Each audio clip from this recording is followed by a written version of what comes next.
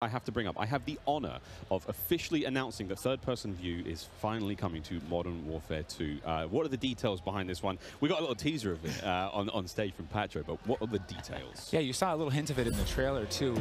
It's been a pet project for us, right? We've always wanted to do third person, and all while we're working on all this other stuff, we've been kind of lifting up and doing third person in each mode. And the cool thing is that it's a modifier on our game, right? We can just turn on third person. In the beta, we're playing it in Hardpoint, but we want to try it post-launch in S&D. We want to try it in VR.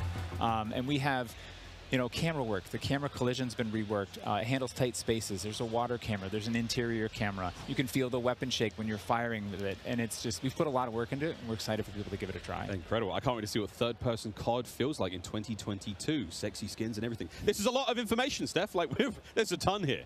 I tried to warn you. We're delivering a lot of new features for you guys to try out ahead of release. And I said we were going to be bold with this beta, and we are, but there's even more to come at launch. So this is just a taste. How is this